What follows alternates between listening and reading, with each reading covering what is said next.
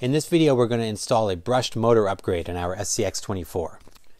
Let's take a look at our motors before we get to the install. So I've got two different motors here that we're going to be taking a look at today. And the reason is that the installation is different depending on which motor you go with.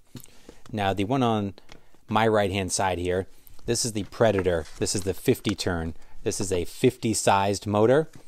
It's a longer canister, as you can see, compared to the little Rocket, which is a 88 turn 30 sized motor. Now, the 30 size motor is the same exact size as the stock motor. So this is going to be a direct bolt-in, direct swap.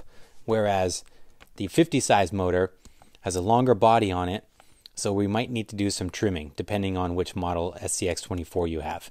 You'll also see that the 50 size motor comes with a new motor plate, and this is necessary to bolt this up to the SCX24 transmission. It is supplied with the motor, so you don't have to purchase anything extra. It comes with the kit. But if you're going with the larger motor, just be aware that there is a little extra step in swapping out this plate and some potential chassis modifications, very, very light modifications to get this bigger motor to fit. These are two of the three brushed motor replacements that Little Guy Racing Parts offers. There is a third that kind of fits right in the middle here, which would be the Reaper 66 turn. But let's get into the install. We're going to look at installing both of these. I'll show you the differences as we get going, and we'll settle on one of the two motors for our final product. Let's take a look. Let's get into this. So, to install these motors, you will need a 0.05 hex driver, 1.5 millimeter hex driver, a 4 millimeter nut driver. Depending on which motor you go with, you might also need some snips or some heavy duty scissors. Here's our rig here. We're going to be installing the motors in a deadbolt. Now, this deadbolt is pretty heavily modified with just bolt-ons, but the installation will be the same as if it was stock. So what we're going to do, first thing, before I get into this, whenever I do any kind of modifications like this, I like to take the body off. It just makes it really so much easier to work on it without the body flopping around in your face.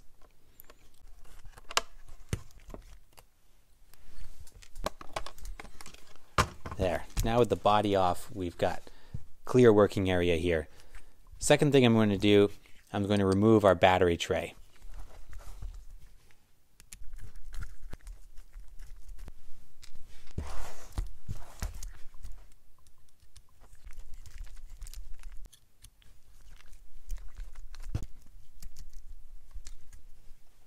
With the battery tray and the body off, we've got clear access to the motor here, no problem.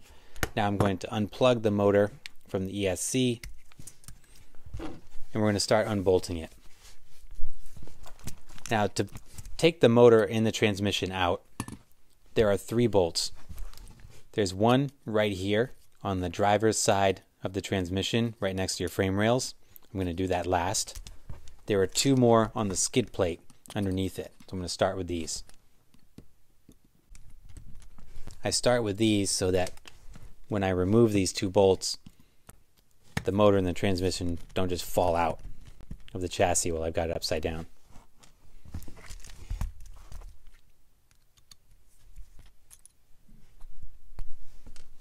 Now with these 3 bolts undone, pull the motor right out. No problem. Whole unit comes out. Now this is also running the Little Guy Racing Parts billet transmission. Same dimensions as stock. So again, the installation will be the same as if you were working on a stock unit. Now I'm going to set my chassis aside. We're going to work on the motor and the transmission here. Now I'm going to remove the front drive shaft, the stubby front drive shaft here.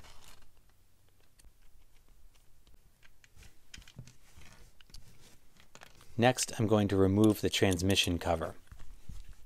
This is just 2 screws right here on the back side by the motor.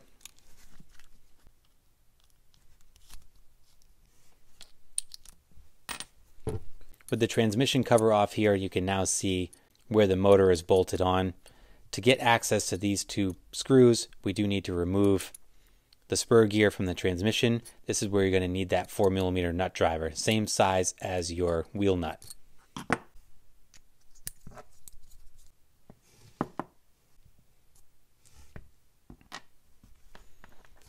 Now, with the gear off, we have access to the motor. So to take the stock motor off, which is what we're going to do first, you need your 1.5 millimeter hex driver here.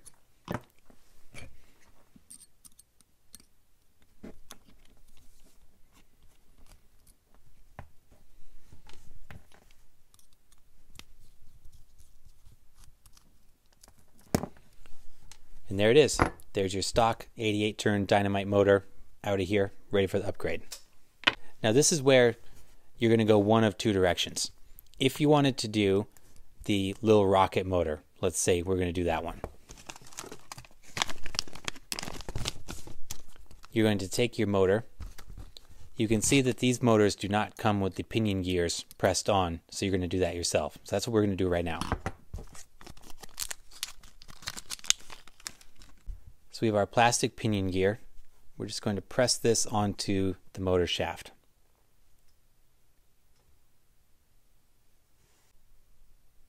I like to push it on as much as I can with my fingers, and then I'm just going to press it against a flat surface to do the rest of it. And when that motor shaft is just about at the end of that pinion gear, you're good to go. You've got a good seat right there. Make sure it spins nice and freely. Good to go. So if you were installing the little rocket motor, you would leave your motor plate as is on the stock transmission. You would just bolt this up exactly like you would the stock motor.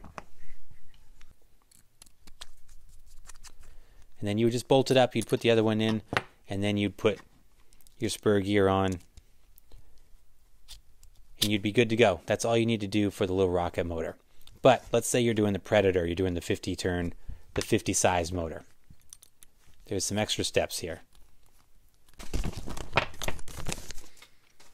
You saw that the Predator motor comes with a different motor plate. So now we're going to have to swap out the motor plates here. Very simple. It's just 4 bolts here that we're going to undo. So we're going to go back to our 0.05 inch hex driver, and we're going to remove the stock motor plate. And all we do is just remove these 4 bolts.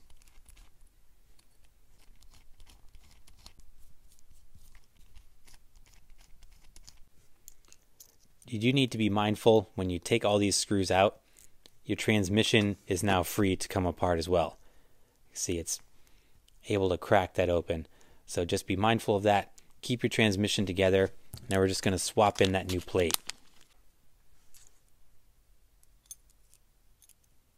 It goes on exactly the same way, uses the same hardware.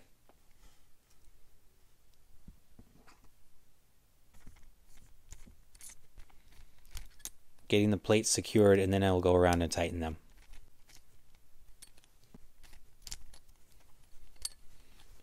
Okay, with all 4 in there, now I'm going to tighten them up in opposite corners. Not overly tight. The key with the SCX24 with any upgrade, be mindful not to over tighten these little screws no matter where you are in the build. So there's our new motor plate.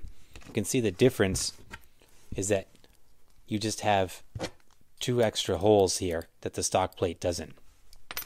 And that just gives us more versatility to mount different motors. Like with the little rocket, we're going to have to press our pinion gear onto the motors. We're going to do that now. Okay, we've got a good seat. We're good to go. Now, we'll bolt the Predator up here. Okay, now we have our motor on. Next, we're going to start reinstalling the transmission components. So we're going to take our spur gear. I'm going to put this back on.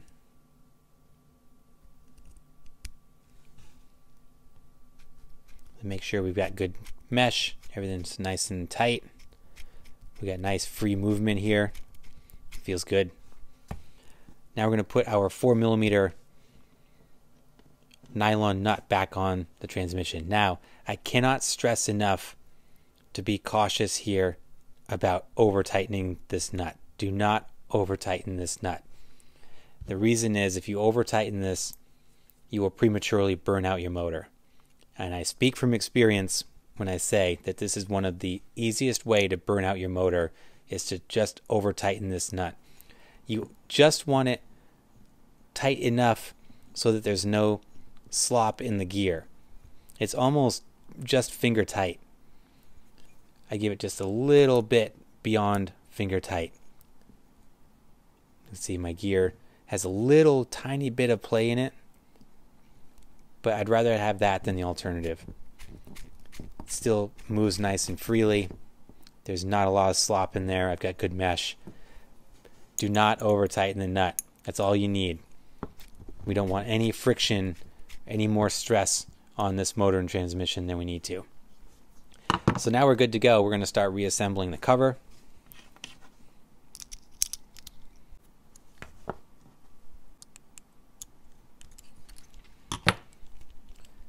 With the cover on, now we can put our drive shaft back in. We can then put it back in the chassis.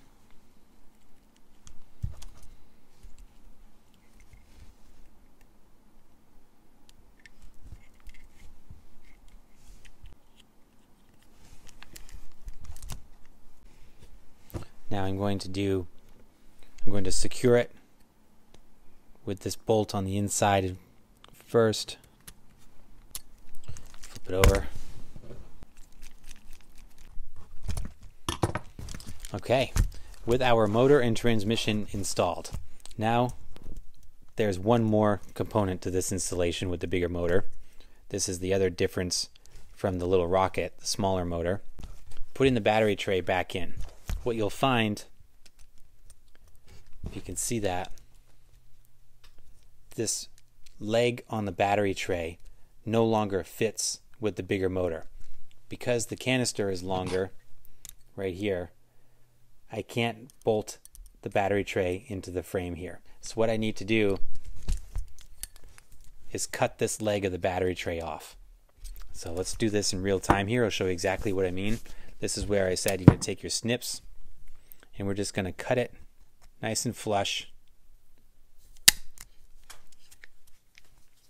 We're going to leave all the other ones, so we'll bolt on that long one on the other side. These two should be good to go. Now, let's just bolt this back up.